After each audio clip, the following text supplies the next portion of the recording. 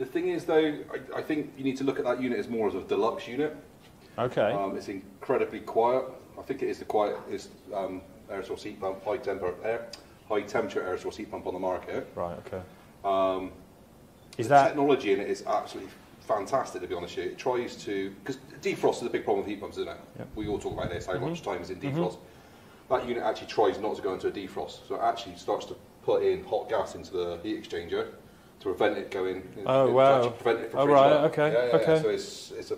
So I take it it's got some kind of capacity control device from discharge, so it just sends it straight to the coil. Yes. Yeah. And the thing is with heat pumps, and I'm sure you're going to confirm it, is unfortunately the bigger the better sometimes with the coils, right? Yes. Yeah. More space, less chance of it freezing up. Okay. Yeah. So she tries to stay out of. Yeah, tries to stay out of defrost. Gotcha. When we're looking at higher flow temperatures, I mean,